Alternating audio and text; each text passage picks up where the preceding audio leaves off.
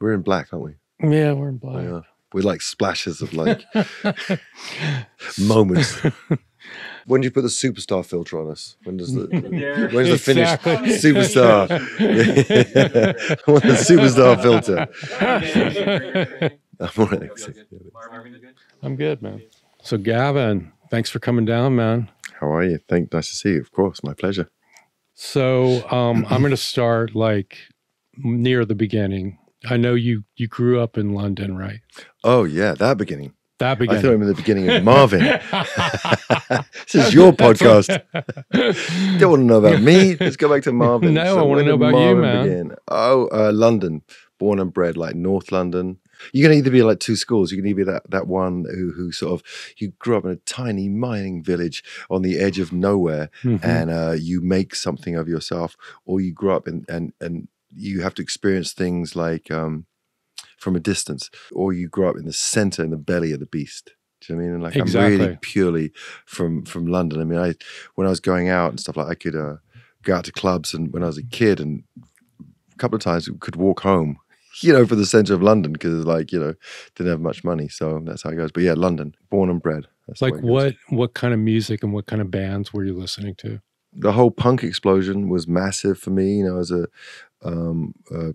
teenager, and so that was the kind of revolution of music, and that's when I realized the revolutionary side to it. And so that was just like meant to just love the punk bands. So when I was really young, you'd have all the punk bands, and you're allowed to like the reggae bands. So we'd go to in the West London, where the dance hall stuff, Sound Systems, Notting Hill Carnival. So I really grew up with that whole kind of culture, dub culture.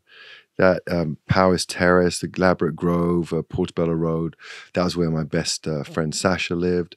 So that was our area, All Saints Road. That melting pot of stuff is like what I realize is just so rich, because when you take it in your stride when you're growing up. But I realize now that the music, fashion, art, photography, painting, film, just stuff like that, really a lot of stuff going on there. Absolutely. Like, I always looked at London as sort of my North Star for the music that I liked. It's amazing that you got a chance to grow up there. I grew up in a small town and had to get to a big town to do what I wanted to do. You're the success story from the other perspective, right? Different, yeah. All valuable, all good ways in, but I was really lucky for that. And it's only, it's so funny because people now, progressive values of like LGBTQ rights, human rights, racism. These are all things that Clash was singing about. X-Ray Specs was my favorite band, probably one of my favorite bands growing up. They were really connected. And if you think of it now, X-Ray Specs has songs like Genetic Engineering, stuff, things that we're doing now, and in a punk band with a saxophone. And great tunes and great bands. So that was a really fertile. And then after that, it was the post-punk stuff, Joy Division and New Order, Gang of Four. That's where it started to lean more into the more guitar stuff. I really like the guitar because it's really like emphatic. And the only problem I had with a lot of English music around the time when I was, starting everything, was it just all a bit sort of wasn't a central thing. I liked Hendrix. I liked his guitar being on fire. I like seeing I'd like seeing those post-punk bands, for American post-punk bands, Fugazi, the Jesus Lizard, Big Black, Shellac, and they just the guitar was like a weapon. It wasn't like a sort of a means to sing your chorus, a support for your chorus line. It was like the weapon, and I really gravitate towards that. So that's where my own aesthetic of like pummeling guitars, which seems to get even louder as I get older, and more fun. I just like, fuck it, I just love doing the opposite of what any rules or any template tells you you're meant to do. You should like run in the other direction. Everyone's shouting, you whisper. I always think of the guitar as being a holy instrument. Yeah, it's I suppose it's quite, it literally, well, it's sexual because it works the same thing for any gender. Ooh, swept through that 2023 minefield like a pro. Straight out the other side. Like those weird game shows where you'll never get to the other side. I totally got to the other side on that one. So, did you just get back from tour right now? I just feel I'm about to leave. I don't know what's going on with my life. They seem to be like doing so much that it's brilliant. It's just like really electric. I mean, I just came now. You know, you really kindly had me and Marvin and a big feature on Sea of Sound. I've just been spent all morning at fabric shopping. Awesome. Choosing between 3 or 4 places. Really great artisan, beautiful little like hidden away studios. You don't know if you're going to get like mugged, get crack, or you're going to go fabric shopping. Turn out I just did the fabric shopping today. And they went in and you go in these like mad buildings, like a sort of a, you know, like a, yeah, these downtown madnesses, and in between the sort of the temporary structures, the tents and the homeless people. And then behind the door you get this like, I just was finding beautiful Japanese yarn and great plaids that I know would really love. Amazing. Yeah. So didn't you? I'm leaving I just came back from tour last week. The idea was this summer was not going to go on tour like everyone else. So we're just going to do weekend warrior stuff and go every Thursday or Friday, play 2 or 3 shows and come home. But then they realized it makes really dumb because you like lose all the money you make on the weekend by keeping everything going Monday, Tuesday, Wednesday. So I've been away a lot, it feels. And I'm about to go away again next week, and then I've got a few days in New York. I'm actually shooting with Santi D'Orazio. Oh, wow. Isn't he so amazing, that guy? Yeah. I've just like coerced him into it. I've just cornered him for so long. And no, I'm going into town, so I know that you'd appreciate his work. But so I'm about to go out. I think he shot for one of my magazines. I think he might have shot for Nylon. Right. Yeah. Yeah. Because I'm spinning, as you know really well, I'm spinning between the music and the fashion, and there's some other thing that I've been working on for some time that's starting to sort of rise. And it was a third part of my it was the TV show, this interview show that I've been telling everyone I'm going to make for years, and like every other, haven't quite got it yet made. Everyone loves it, apart from people who commission it seems. So we just, so we've got to get over that hump, which apparently we're nearly over that hump. It's a cooking show, right? Yeah. Well, it's an interview show, just like cook. I just looking at ways to stay home more, be with my boys. And I thought if I do a clothing line, I love clothes, always love clothes. And if I cook and ask someone interesting questions, I really like doing that. Yeah. So I was like, that was my really basic, unplanned plan. And now it's all sort of, it's like good weeds or gardens grown in a good way, but they're all starting to take each other's light a little bit. And, I was like, anyway, it's really good. But so I'm going back on tour, but it's like I just came off of tour. Did you just put out a new collection for Sea of Sound? Yeah, well, we did the sort of, I put it a large 7 or 8 collections together, like drops. And now, because I'm going to go to Paris for the menswear, to apparently what the missing link since I last saw you was a salesperson, someone to sell it. Yeah. Yeah, that was a really important part. Find somebody? Yeah. We've just found someone here and in England. And that was a necessary thing. It takes a while to find the right person and the right fit and the right energy that they're available. Hardest thing about hiring people is you want the best, but then if they're available, you say, well, how come they're available? It's the truth with anything, right? I don't like your availability. But Quentin Crisp called it the charm is the ability to influence without the use of logic. So I've been exercising that a little bit, just to entice people on board in this small but growing company. So the guy in England told me I have to do fall, winter, which is fantastic. I really found out that I'm really good at spending money and can get really great fabrics. So I chose a great cashmere, lovely mohair. I was in the knitting factory. There's only one knitting factory in LA. Did you know that? No, I didn't know And only that. one leather place. No, there's more. Really? Absolutely. Everyone lies to me. Yeah, they're lying to you. Everyone lies to me. It's sad. A lot of stuff. Sad. I'm really, only one leather. Why was I just told that 15 minutes ago? It's don't say anything. I mean, maybe there's the most amazing place here. Oh no, it was actually we make knives. They're real knives. So the first installment of this knife's life is to be in a box, really indiscriminate box with descriptions of the packaging of the knife, but it looks really crappy. And the way it lies in, you can't print the Sea of Sound. So anyway, I want like much more artisan. So I was getting the leather to wrap and make these, knife bundles. Oh, that's so cool. Because that's what chefs, they roll out, and you put a space. We'll have space for like 4 knives, and then put the one knife in the middle and wrap it. And it got this black leather, worn leather with red on the other side. So it's going to be super nice, super. It's going to be great. Awesome. Did you? Are you going to do denim? It was suggested. Fashion is so funny because it's bad enough in music, right? Because you straddle both worlds. Yeah. But it's bad enough in music that everyone's like, I either like that song or I don't, as far as it goes. But in fashion, everyone, well, I would have put the stripe there, or I would have put a dot in that bit. Like anyone could really do it. Yeah. It's like, it's just whether it's the taste thing. It's like that beautiful definition of modern art. Like, I could have done that plus, but I didn't. Exactly. So you got to take on board people's opinions all the time, even more so than music. Mm-hmm. Music, they're a little bit more, either they're going to love it or they're not really going to give you like over pointers, because with music, it's an instinct, and you have to, as someone who makes music, I've gotten used to people interpreting what they're saying. Do you know what I mean? Like, I don't expect them to tell me exactly what they mean.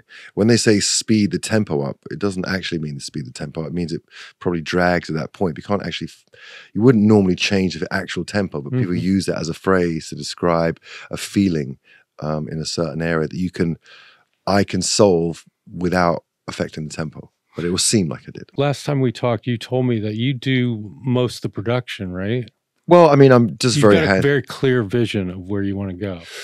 Yeah, I mean, most of the time I feel clear how it should be, but I'm also at the same time simultaneously lucky with, I got amazing people that I work with. So no matter where I think it is, they'll bring great stuff in. So there's always, I like that idea of bringing it there and just letting it be. And I know how it could resolve, but I'm always just leave it open and just see where it could go. Now, there are some times where it goes places that people might leave, and it might be, step back in the process. But oftentimes you find things that are amazing. So no, I'm lucky because I've had the same people forever. So it's almost like we all have a similar language. So whatever the conversation is required per song, it will get that attention. And so I'm just, quite hands-on as you should be. I mean, it's my life. So it's like my life depends on it. So I got to get it right, in my opinion. No, I mean, you've achieved a certain status in music, and have the people I've worked with. So that's the good news. It's not like I'm not alone, and it's been great. I'm a sort of a run with these last records the last few years.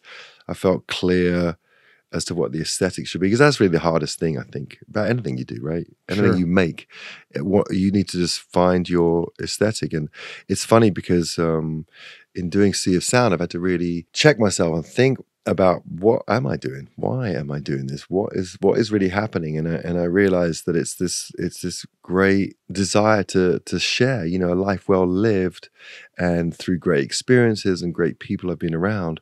It's just, there's something magical about curating things, about making things. I love it when I make a record that people love. It's just the best feeling, or making a shirt. I've been making shirts, people put it on that. I love that. It's so great. And I feel that it's so important, close to embolden and empower people. It's not vanity. It's just sort of, it's your daily fist fight against the world, because the world is out to get you, not you personally, but it's a difficult world for all of us. So, I just think it's a really integral part for me to just want to look and feel really good, and somehow Sea of Sound and the records I make, and whether I make a knife or a shirt or write a song, it doesn't really matter. It's just sort of my sensibility that some people tune into, and some people don't, and some people don't know about. And that's life. Yeah. I think that's what makes a great artist, is being able to channel your own personality or DNA into whatever you're creating. For sure. And seeing the importance of that and the stories of things. It's funny because everything needs a story. Everything needs context. And it's what, I feel that people really respond well to great curation. Mm-hmm. You know? Absolutely. I mean, you're an editor, you know that more than anyone. So it's like, that's what it is, isn't it? It's like you choose what is going to kind of elevate or interest or intrigue anyone that wants to get anything that you're making, right? Totally. How's your clothing going? It's going good. Selling in Japan right now, and we're looking at launching it properly here.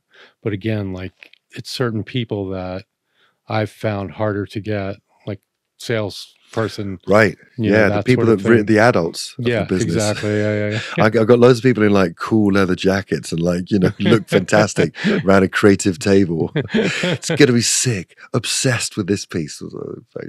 Yeah. Can you obsess about getting anyone to buy it? But that's cool that you're going to Paris. I have used it before, so I apologize if anyone's heard me say it. But that whole adage that Tom Waits, you know, the way you do anything is the way you do everything. And so I'm fucked because I'm sort of too far down. It's like I'm cave dwelling. Mm-hmm. It's like the end or I'm so in the middle, I can't possibly turn around and go back. This is not in my nature. I'm like Scottish. I'm a McGregor. It's Gavin McGregor. I'm a McGregor. I'm a real fighter. So it's like, I have to, oh shit, I got to keep going. And there's no point in keep going if you don't do it like here and in Europe. And Paris is apparently the best place for menswear, which I found out by being in a different show. I went to Vegas and was at a convention. Yeah. And it was like Magic or Project. Yeah, exactly. Project. Yeah. So I just was there for a few days, like being a salesman and hanging out, and threw a dinner for the project people, and learned a lot, met some great people.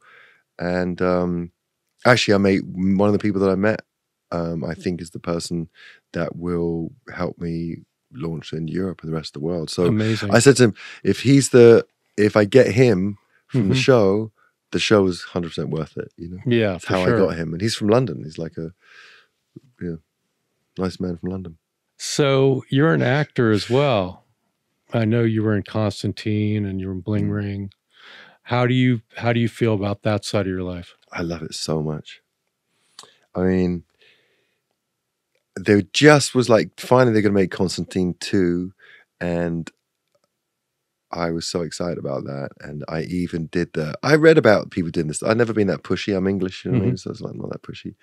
But I was like, you know what? I want to be in that fucking movie. So I wrote Francis Lawrence, the director, and Akiva Goldsman, the writer, and was like, I just want you to know that was like total career high, one of my super highlights of my life. And I just really want to pledge allegiance to the flag of Constantine and let you know that, you know, I'm here if you need. And then there's the writer's strike and the actor's strike. So I don't know what's happening there, but it'd be fantastic to be there. I love it. You know, I think it's so magical the way that actors can take words, you know, great words written by great writers, but how they can elevate them and just make them dance and just sing. And you would I've read with or acted with amazing people who just like, just got to be in awe. I mean, you have to act, so you can't act in awe, but internally, you can be in awe of the feeling of that reality, of that sort of,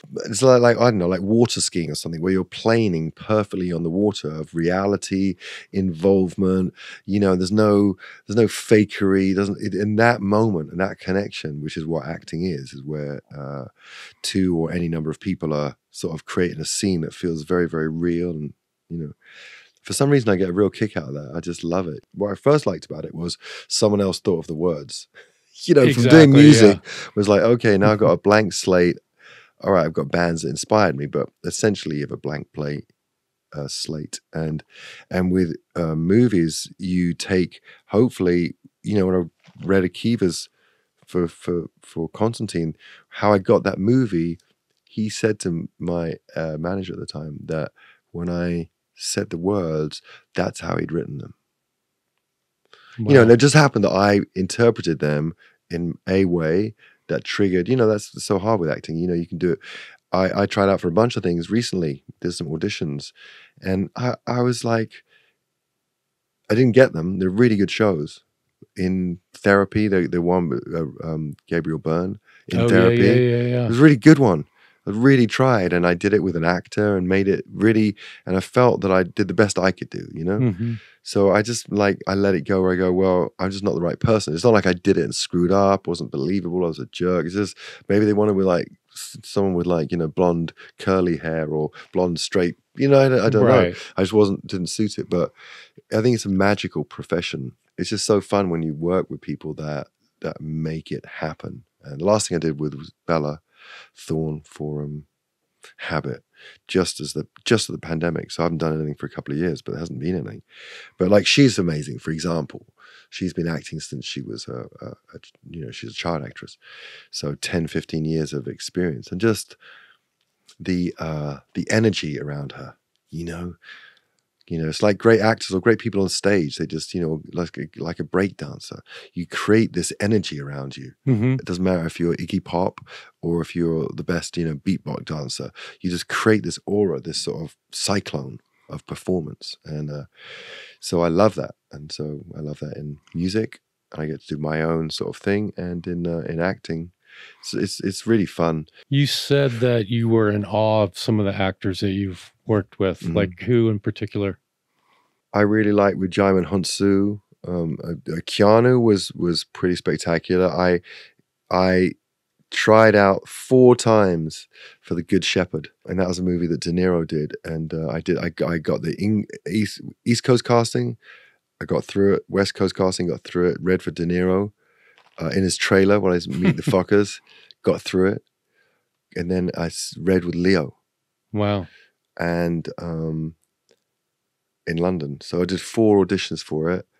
And I thought, man, if De Niro casts me, that is it. Because if you can't not cast me if De Niro casts me. Of course, you're an idiot. If if he could see what you can't. So I was thinking, oh my God, that's it. And he dropped out, and Matt Damon came in. And that was Billy Crudup took my part, and it all changed. The supporting cast went away like a hair down a drain. I was fucked. I was not in a commanding position on that one. My leverage was at a low. But I did have a nice moment. I was once in New York with all of what's that, the ska band out of Anaheim. Yeah, that ska band. Not no doubt. Indeed, that band. And we sat there, and Joe Pesci was at the other table behind us, and they met him or something like that. So they turned around and stood up. Both tables stood up. Everyone said hello, and they knew him, and De Niro was there. And they all got introduced to him, and he goes to me, "Hey, Gavin, how you doing? Good to see you again." Shook my hand, cool. And told Pesci I was a really good actor. Wow. Kid's a really good actor, but a bit like my cooking show, it doesn't matter yet. Because I'm still on the kind of, on the other side of it, which is to get to the next movie. Can't you just do one cooking show and just like make it real? Well, I've shot 2 of them, actually. Oh, you have? I have shot 2 episodes. Yeah. I shot 2 episodes. I didn't realize that. Yeah, I shot 2. I'll send it to you later. Love to see it, yeah. Yeah, it's pretty cool. You could commission it, except you're not a fucking commissioner for make TV shows. I could count on you. I could actually count on you to you'd commission it. If you had the power, I'd send it to you and you would commission it. But it's also like I don't have much spirituality in my life.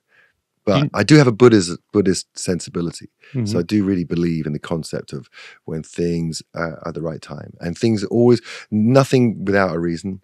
And things come when they're meant to come. And there's no rushing that. You just can't accelerate the universe. Good point. Yeah. A lot of truth in that. Mm-hmm. So you and I are big graphic design fans, right? Mm-hmm. Absolutely. I didn't realize that you had Von Oliver design one of your sleeves. Yeah, see, I'm an unknown quotient, aren't I? Yeah. Like an onion. I'm like an onion with a guitar. Von did a magazine for me. Right. He's beautiful. He's amazing. Great man. Yeah. Great artist. Yeah, for sure. Yeah, that was my dream. And that was the biggest thing that I lamented. And when I know there's been a resurgence in vinyl and all that stuff. And I do believe in it, but I don't believe in it. Like, I don't believe in resurgences of anything, really. Sort of, I'm not sure. It's so hard to get people to care. But obviously, more vinyl is being printed than ever. So, and I love making records. But the reason why I love vinyls the most is because it's always the artwork. Of course. And the experience of the artwork. That was my religion. That was my experience of someone whose sensibility, whose life brain I bought into, you know, whether it's Joni Mitchell or Dylan or you know, I don't know, PJ Harvey. You just believe in those people. So I did some new work. Let me hear it. So then the artwork was just such a great piece of it. And I always, because I don't know, I would always love seeing the thank you section. Mm-hmm. That was the fun bit. Oh my God, my favorite band or my favorite person. Who's the luckiest person like it? Do I know anyone? What's the degrees of separation? It's like my whole life. Sorry. None. No degrees of separation. You don't know anyone that knows you. You will never know anyone fun. I was like, so annoying. So I love that. So yes, the artwork was massive to me. It still is. I mean, you know, through you, when we met and you were telling me more about the history of Reagan and of course my history with Dave Carson, mm-hmm. and he did the first album artwork, and so it's pretty good, you know, that into Vaughan Oliver, you know, it's pretty spectacular. And now you're working with Chris Ashworth. And Chris Ashworth, who I've got to say, it was interesting because when you first introduced us, of course his aesthetic is sick and I love everything that he does. It was like it wasn't the right time for him. He had some other commitments and he was traveling. Mm-hmm. But I was so thrilled to like have a small chat with him. I was so respectful of him that I was like, yeah, no, totally. I totally understand that. Because we said, let's do something. And then he had some issues to deal with. It's completely legit. And I think it was funny because I think it's because I was so laid back and cool about it and totally understood, even though we thought there was a deadline. I was like, no, you go do that. That I think it surprised him. And maybe on the way over on the plane, he thought, you know, maybe I've got a couple of things I could try that out. Yeah. So then we got back into it. So he contacted me again. Actually, I think things had calmed down a bit. I think it could be all right. I was like, wow, brilliant. And we had such a easy, positive backwards and forwards. At first, it was like, I'm not going to tell him anything because I want him to do his own thing. And then he did his thing, and it was cool, but I was like, well, this is what I would think, to be honest, but I didn't want to preempt anything from him. I didn't mind commenting if he asked me, but I didn't want to be like, you know, do it in the shape of a guitar on fire or something. I didn't want to like lead it too much. Right. I wanted him to lead it. And so with options, then I honed in on something that gave me a sensibility. It actually began with a color, but a color that fit a thing. So he kickstarted the whole thing with me, but then pushed me into the kind of, well, I was in the back seat with him, but not annoyingly. Right. You know, every now and again he'd say, what do you think? And I'd be like, and he'd go and do that. And so it's a really, really easy process, which is often the sign that it's a good collaboration because it's just sort of hopefully getting the most out of each other. And he wanted to have a bit of my aesthetic the desire of my aesthetic in there, because obviously it's sort of reasonably infinite, you know. For sure. Is the artwork done? Yeah. He didn't send it to you? I thought he would totally send it to you. I thought it was like, because he might have. Yeah, I thought because that was the protocol. I didn't know the protocol. I thought he sent me something artwork early, protocol. Maybe. But I thought it was awesome whenever I saw. It's beautiful cover, beautiful cover. It's really it really stands out. My thing is like how I think of words. It's as I say, it goes through everything. It's like the same if you come to my house. The paintings that I choose for my wall are going to have a similar effect, or you know, they elicit a different something strong. You know, the opposite of decorative art, right? It's really loud and talkative. Like all my covers, all our covers of the Bush. There's only been one dud because just on the eve when 9/11 happened, we had the cover of a silhouette of a plane, and it was a beautiful cover. It was such a great cover because my whole life was then centered around flying backwards, flying everywhere around the world. So it was a completely fitting image. And so we rushed to do it, and we ended up just doing just a simple gold cover, which looked like we lacked a little imagination with it. And I was also, that was when I had a terrible time at Atlantic. So that was the only time where I was at a label where it was accountants and, you know, being counters. So it wasn't about finding great artists. I used the in-house guy, Martin Gaultier, who was a nice enough guy, but he didn't have the cachet or the history or the depth of vision of any of these people I've worked with, you know. So that was the one cover. But yeah, I would say we did actually have a really great cover coming. It's a beautiful cover. You can Google it. It's pretty cool. I can't wait. It seemed insensitive at the time. And so the Greatest Hits comes out in November, or yeah. Amazing. Yeah.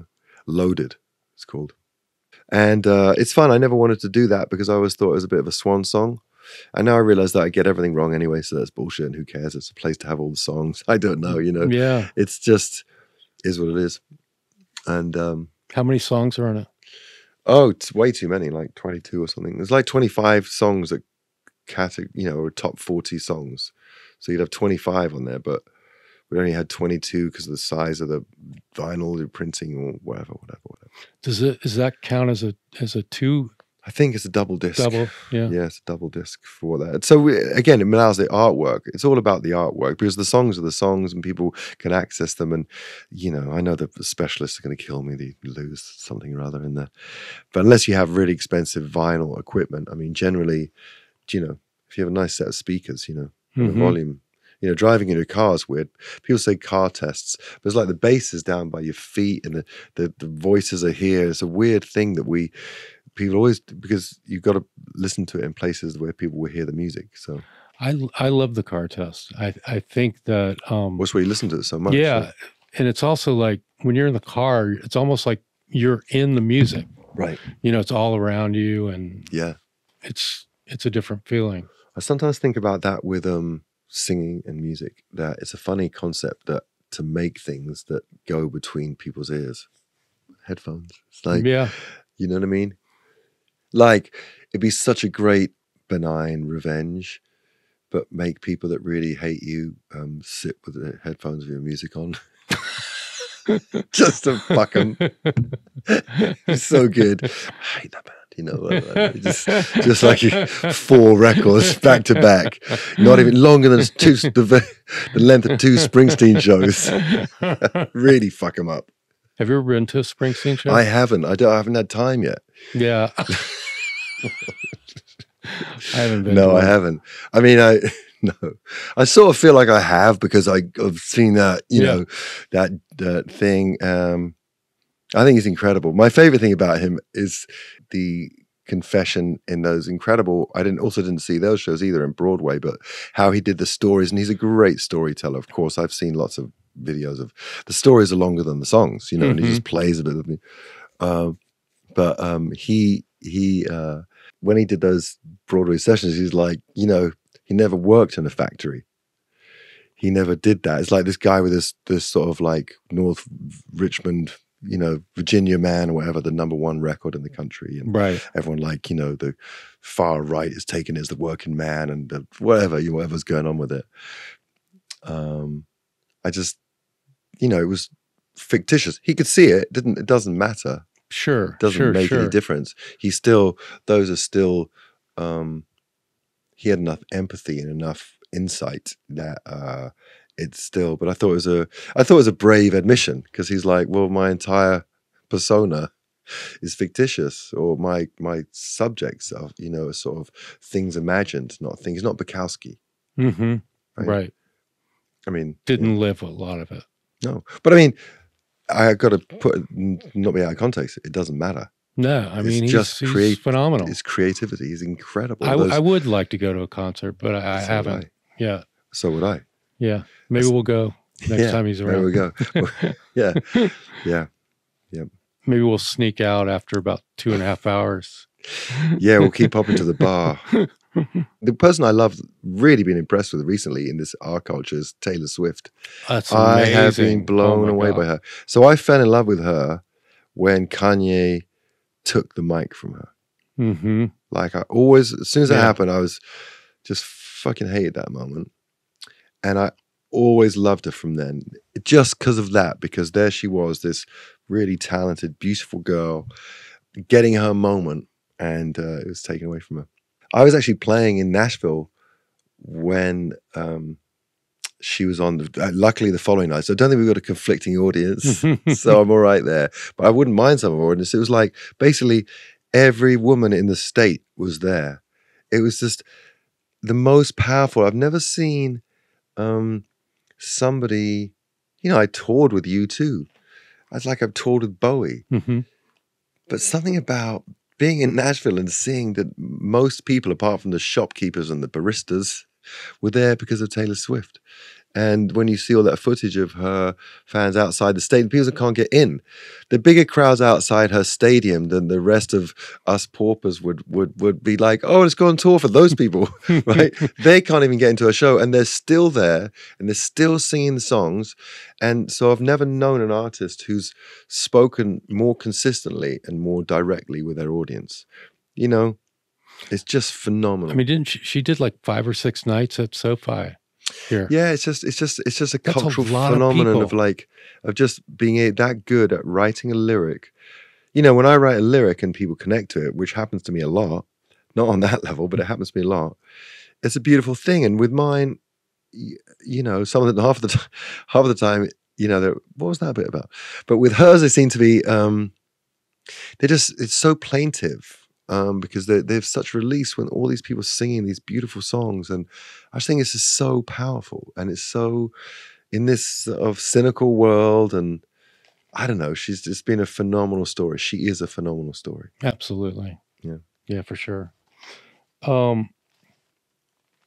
was it to work with Sofia Coppola? Oh my God, an effortless breeze. Oh my gosh, she's just the greatest. So she just asked me to come in and talk to her, and sent me the script and offered me the role, which is, feels great. It's like someone telling you look fantastic, like every night for a year. You know what I mean? You just feel so, oh, thanks, It's Sofia Coppola, that's pretty crazy. And I went to a meeting down and went for a fitting down in Wiltshire, where her offices were at the time. And when I walked in, just everyone just cool as fuck, I don't know what it is, Upper East Side, Lower East Side, Brooklyn, just cool, laid back, hipster New Yorkers. Anyone you would chat to, they're on a fun journey, going to do something interesting in some department that's really cool. And so you just walk in, you just feel like you've landed in sort of hip Xanadu. Just felt like a vibe. I mean, I don't mean that disparaging. I mean, really epicenter of creativity and good energy and like all the best talented people, sort of not stuck up about it and not sort of, so she's just really unassuming and is one of those directors, because I've worked with, I don't know, 6 or 7 now. And what her style is just sort of had a suggestive and encouraging, but just a warm sense of direction leading you in a certain direction. I mean, I didn't get to play big enough, long enough part with her, and I'd love to do any more with her, but yeah, so she was just really just as classy as you'd want her to be. You'd be so sad if she wasn't. She's something great and more. Yeah. You know what I mean? I mean, she's got extreme cool value. Oh my God, she's she's so cool. I love her. So you're about to play an anti-gun violence show. Can you tell me a little bit about that and why you're doing it?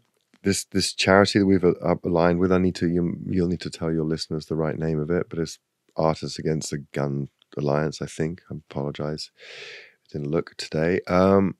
But it doesn't make sense to me, as a father. It's just not rational that your kids can go to school and they might get shot. And the frequency, it's sort of like you feel like you're making a mistake. Someone's got to be screwing up on the numbers, 200, 250 school shootings this year. It's just you can't, there's the kind of breakdowns within society that go into that, the issues with mental health, the issues with bullying, the issues with education, with overpopulation of classes, so people may not be seeing the dilemmas people going through. So you have shootings and you have suicides, and so with the young people, and So it's something that's really important. We are asked to, it's most of the time we're sort of selfish and doing things for ourselves and our own furthering of what we're doing and try and get a further leg up. Can we play to more people? Where can we go? And so to do something where you get to play and you get to be part of a, God, I sound cliched, but get to be part of a conversation about something that really needs addressing, because it seems to be an issue that splits the entire country. And I think it's as much about access to guns personally as it is to mental health, and finding out like why, what is happening, what the fuck is happening, that this is the remedy. People feeling so bad, so ostracized, so not listened to, that they develop these sort of psychotic personalities. And in a utopian world of support, even a more support than not, you can't ever get it complete, but you do get the sense that people are just lost their minds and are just despairing, because I can't get my head around why someone would do that. I mean, it takes a lot to kill someone. Really, I don't think most people, I don't know. I mean, I definitely know I couldn't do it unless someone was attacking us now, then I'm McGregor for us. But it's such a wild thing to do. Like you've been not listened to for so long. How many times have you not been listened to get to that point in your life? That's a lot of rejection. There needs to be this kind of multi-pronged approach to it, doesn't there? Where it's like, the why is often a really good question. I used to ask that when I was a kid. Apparently my mum and my sister just annoy the shit out of them because everything was why, which I thought was a perfectly valid question when you're young. Of course. Why? It's brilliant. Everything. Shut up with the why and stop whistling as well. Do you have brothers and sisters? I have 2 sisters. Are they older or younger? I have an older sister and a younger sister. And do they live in England? Yeah. They live in England, yeah. Are you close with them? I am, actually. And as time goes on, even more close. Yeah, I'm really, they're all I got, I don't have a dad. I have my mum still alive, but it's a nice thing. And, it's fun. I feel like for a long time, I wasn't the black sheep. I was just the sort of what would you say, the financial black sheep. I was just like, oh, poor Gavin, he's trying to sing, he's going to sing his songs. So I was always like the one kind of like always borrowing a $5 off of everyone and like just, and then when I began to sell records, it was really fun to assume the other role and be like the patriarch, being the sort of, I have my mom and I have my sisters and I have her kid, they're all their kids. And so I feel quite centered in that and there to be the patriarch for our family. So it's beautiful. And I have my kids. So it's just like that. I'm just happen to be a fun patriarch. Tell me about your fall tour. Oh, the fall tour is just yet another run around the country. 3.5 weeks. Is it headline or are you? Oh yeah, we're headline. Sorry, I was trying to think of like what is it that would differentiate from the last tour or what I'm doing next week. Not a lot. Just stuff. So it's just us going out on tour and I suppose playing more hits, because sometimes I like to play a lot of the newer material and find a balance between that. Because like every self-conscious artist, I don't want to sort of be too retrogressive, and I want to be like, but I'm making records now, so I don't know, just find that balance. I'm going to try and make it special, but nothing any different from the special I would always try and make it. Couple of new songs we haven't played. We including Come Together, the Beatles track. We played it or used to play it a while ago, many years ago, and then we haven't been playing that, so I suppose that's on there, so we should be playing that. What makes you connect with that song? Well, ironically, at the time, we just found a really good detune. Chris made a really good guitar player. He made a really nice detuned version of it. And at the time, we were still playing a lot of stuff in standard tuning. I mean, you're a guitar player, so you understand, so I don't want to lose your audience, so I'll be quick here. But the last couple of years, I've as the music's got heavier, I've detuned and make it a much heavier sound. And I don't really write. I haven't written in standard now for a few years, and I don't really plan to. When we would choose these big festivals to play, and sometimes we'd be playing with really heavier bands, because the performance quite heavy, I'd sometimes be going through the records, and some records would have some detuned songs on them. So I'd choose 3 or 4 songs scattered across the records. And play these 4 detuned songs in a row because this is like Slipknot's audience, you know. I need to step it up, and I can't be so sad. And Come Together was just an opportunity to have another song that we put in a detuned form and could go with the other more standard songs. And now, ironically, all the last 2 records, 2.5 records, are all detuned. So I could choose any one of those songs. They're all pretty heavy. Even the ones that are mellow are written with detuned guitars. Are you a Beatles person? Yeah. Did you watch that documentary that? Yeah, Rick Rubin. I mean, Rick Rubin and Paul McCartney. No, that's a different one. I'm talking about the one that I'm spacing on, the director of. Scorsese. Did Scorsese do it? No, who did it? What is it? Yeah, it's a famous one. It's a famous. Yeah. Peter Jackson, right? I haven't seen them. That's why I keep blanking on it. It's like all this intimate moments, like when they're recording "Let It Be" and whatnot. Yeah, well, I have seen that. So I have seen that. Excuse me. Yes, with Yoko in there and stuff like that. Yeah, beautiful. It's incredible. So intimate. It was pretty amazing. Actually. I love all. Yes, they're just unbelievable band, and all in 8 years. Yeah, fuck them. Crazy. I use that as a real benchmark benchmark. To be like, you know, because there's too many songs in the world, right? So it's like, why write songs? Too many songs in the world. There's never enough great songs. So the noble thing is to keep continuing to write the great songs. And then the other one, to always keep a real good, humble roof over your head as a songwriter, is to be like, well, until you've written anything like any one of the songs they've written, you haven't really begun, really. So I hold them in such high esteem that it's just like, it would be impossible to ever reach that. So it would sustain me as a songwriter because it's a endless distance away. I mean, you probably reach certain people with some of your hits that. Yeah, some songs, but just the way, just certain things. I just know. Sometimes you just got to accept, you know, certain songs that people have written. It's just fantastic. Whether it's like an incredible Noel Gallagher song, you know, incredible melody, or a Bono moment. There's some songs, Pink Floyd. There's just certain moments people have reached where you're like, that is the Kilimanjaro of songwriting. Did you watch the documentary on Hypnosis, the design company that did all the Pink Floyd record covers? No. I would like that. You would love it. Anton Corbijn directed it. Oh, he's quite good. It's pretty awesome. He's quite good. Have you ever shot with him? No.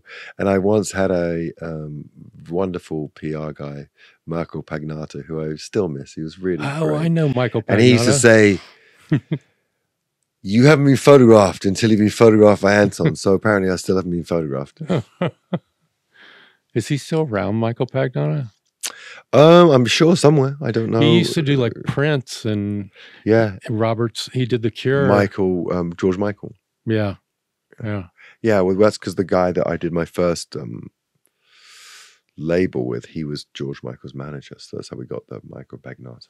Back in the day when like press was happening every day and you'd be rung up and they'd be like, I didn't say that. That was, you know. Just there's all the ricochets. Sometimes it's hard now to make a splash unless you're a jerk and get cancelled.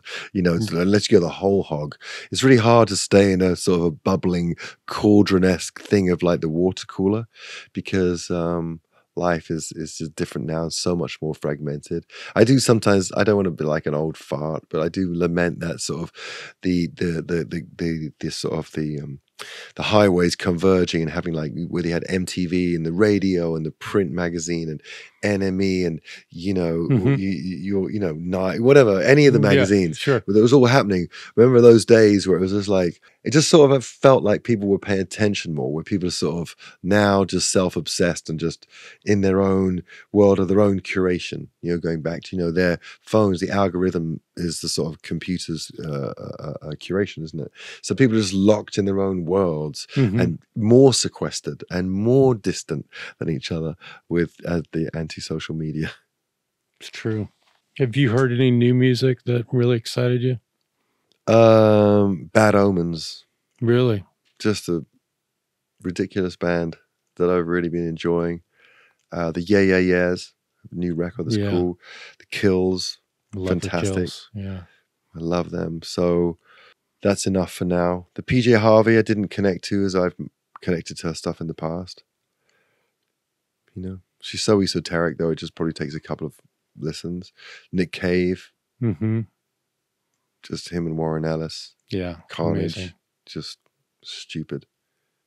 He's stupid. Nick Cave is just it's boring. I've said too many nice things about him. I need to start figuring out his faults. Have you ever met him?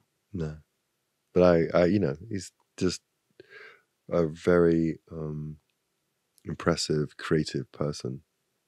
You know, through and through. Just that's it, straight up.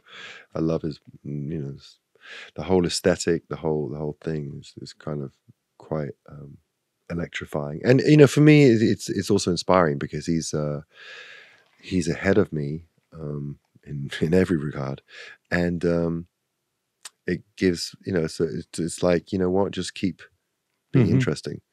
He's a perfect example of he's just interesting. Yeah, he's always relevant. Because he's interesting and he's not chasing, he's just creative and interesting. And for me, that's what is so alluring about him. And whatever it is, again, it's that thing. It's who he is, whether it's like with a, you know, whichever permutation of him. You know, I loved his, was it Grinder Man? That was a brilliant, I think he's done 2 records of that. That's amazing. Just so good. How was it touring with U2?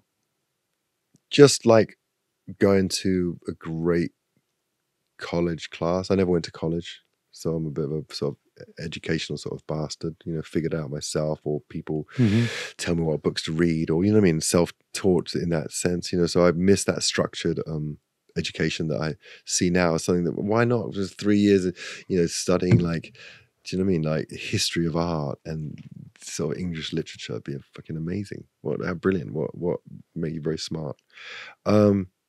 And so watching U2 was a little bit like going to school of a sort, and just seeing the connection and the reverence and yeah, you know, just a very impressive outfit of combination of spiritual power. And I don't mean like the God thing, even though he's obviously the very God oriented, but just the way that he can elevate, no pun intended, how he can elevate an audience. And I had it with Neil Young, you know, seeing him, the same quality of like making a big place seem so intimate with just the right connection and the right words, the few words, the paused moments, you know, real, like, you got to see, he's a masterful performer. So that's what I love to do, and I just got to watch them every night, and it was like dumb of me to not be on tour watching them every night. Did you get to spend much time with Bono? Yeah, loads of time, this and that. I've sort of known him and Ali for a long time, and he's very fun. He's a lot of fun, and a lot of fun to be around, and one of those people that I would never assume that I'm anything special in his life, but it's good to be an acquaintance of his that sometimes we get to spend time. And you know, I've been to Aires in France and stayed with them there and stuff like that. So and you know, I'm pretty close with Ali, his wife, and you know, watched the whole Eden, her company. I don't know if it's even still how it is, but certainly went to a number of shows back in the day and supporting them, and got a number of Eden pieces. And it was a great family. When I knew John and Elijah, the sons, when they were young, just they had these great BB guns, but now he's in that great band Inhaler, doing really well. Yeah, I love Inhaler. Doing fantastic. And the girls are just killing it with charity work and acting. So yeah, it's an amazing family, and I know them a bit. I did a book with U2 and it never came out. Oh, it's a bummer. Yeah, they're so democratic. Well, they did it out democratized. No one could make a decision as to which pictures should go where. It was fully authorized, and I spent a lot of time with Bono and whatnot. But it was around the Pop Mart tour. Oh, right. And I had just done a book with Michael Stipe, and I figured if I went to the publisher and said, you know, I'm doing a book with U2, that they would Go for it. Yeah. I'd buy it. And it was just a difficult time for you too commercially at that time. Right. And yeah, I read his book. I made it through his whole book. I read the book. I also listened to the audiobook. It's great. I really enjoyed it. It's awesome, man. I didn't realize that he's always alluded to a lot like he was like this aggressive fighting, like aggressive guy. Mm-hmm. Maybe I didn't know him until later on in life, but I didn't ever get the sense of that. But I suppose, much like Jordan Peterson says, that it's good to have that sort of savage side under control. It's not about being meek and mild. It's about keeping hold of any sort of DNA that stretches back through history of like aggression and protection and strength, and not using it. And I like that idea. So maybe that's what Bono had. But gorgeous. I mean, some of my favorite songs of all time being done by them, I would think. And the concerts are like a religious experience. But that's what I mean. It just was inspiring to see him lift that many people up like that. And that's all I want to do when I do shows, is find a way into just like getting to people's hearts and like change them. Like, when I go and watch a show, I'm like, okay, I can't help but analyze it. This bit is lifting me up. This bit I'm bored. This bit I like. This bit, that's a good idea. This isn't a good idea. All the time, you just, for me, you're just trying to finesse what you do. I think that's what being an artisan is. An artist is just to sort of take your chosen medium and just sharpen it all the time and do the best version of it. And like, sometimes I go, well, what is a live performance? Like, what do you want to achieve at this? Like, it's now, I can't get people, don't all want to come to my show and dance around and bounce and fly across each other. So like, what can you do? I can get so much out of going in the crowd, because when I go out in the crowd, no matter how big it is, I can go to the back of a shed of like 15, 20,000 people. And when you go back, then you break that fourth wall, or is it a third wall? What's the stage wall? Is it a third wall? Fourth wall? Third wall. Right there. When you go off the stage, whatever. When you go off the fucking stage, and you run through the crowd, people just can't. I think it's the third wall, isn't it? They can't. What is it? The fourth wall? Fuck it. Yeah, let's call it. It's the fourth wall. Yeah, it's the fifth wall. It's the fifth wall. Because you know what? It's a very, very it's many. A wall you're not supposed to break. Many walls. When you get through loads of, something wild happens. It's like a fuse goes through the crowd. Mm-hmm. It's like a fuse goes through the crowd. And it's not like I want to do it like a shtick.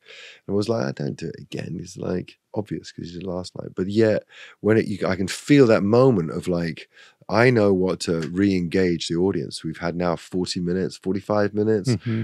Someone's going to want to go and pee and is offering to get the drinks. You know what I mean? What can you do that stops them doing that? What can you do all the time to kind of just keep you thrilling the audience? And people they're in another place. They're not just at a venue when their car's parked 300 meters away and they've just had a hot dog. They are in a different place. They are like in another space and time. And that's the power of live music. And, everyone who loves live music, that's why they go.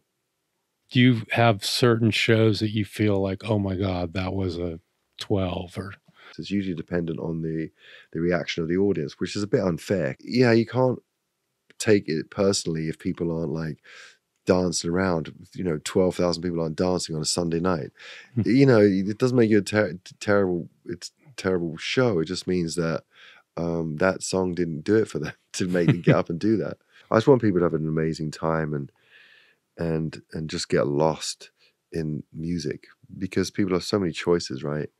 The worst idea that someone comes and then you suck. You let someone down.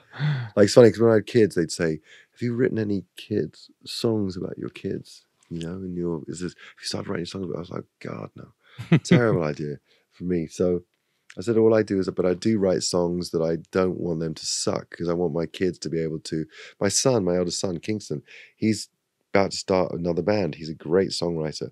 I need to make records that he plays in front of his friends or come on and don't suck. Mm-hmm. They can't suck. Right. Because that reason, I can't have that. They can't be they can't lose their vitality. They can't be off the boil. They can't be sort of phoned in. They have to be vital. And I think that's why it keeps getting heavier and heavier, because it just keeps me vital. What is your son's music like? Really melodic, excellent melodic, kind of like alternative, Pumpkins, Deftones-y, those are his favorite bands, and has a beautiful sense of melody, and his voice improves in every recording, really a lot. It's like he legitimately could do it as his job if he wanted to. It's not like when I began, you know what I mean? The songs I began with, try listening to those first 6 songs. Someone would pat me on the head and be like, "All right, well, hope you can paint better than you can sing." So I'm already blown away by that. Yeah, Is he a guitar player as well? Yeah, he's got a lovely feel. He's very cool, and it's interesting because anthropologically, it's correct that he's breaking away from me. And so he does it not by sitting me, "Hey, Dad, show me this, show me that." It's by just coming back with, "Oh, I did this song, I did that. Oh, okay, that's cool, Or I learned this." And it's much more impressive. And I've been waiting. Every parent just waits for their kid to get the bug to do something that inspires them. And you just sitting there waiting, And so the fact that he has that as a really healthy pastime and use of his brain is really impressive. Do you have anything else you wanted to talk about? What a great area is downtown here in Los Angeles. This whole arts district. Amazing. Lovely. Amazing. It's a very nice studio. Yeah, it's great. Have you been in the recording? Have you been down here before? No. I'm one of the worker bees. I'm just on Spotify. They have this incredible recording studio here too. Right. I'm sure, didn't they try to have a label and stuff like that? I'm not sure. Yeah. No, it's great. How's Marvin doing? He's doing great, man. It's awesome. One of the most personal things that I've done. It has my name on it. So, but reception has been great, man. That's awesome. Great. Yeah. Well, thank you. Thank you. I really appreciate it, Gavin. Yeah. Appreciate it.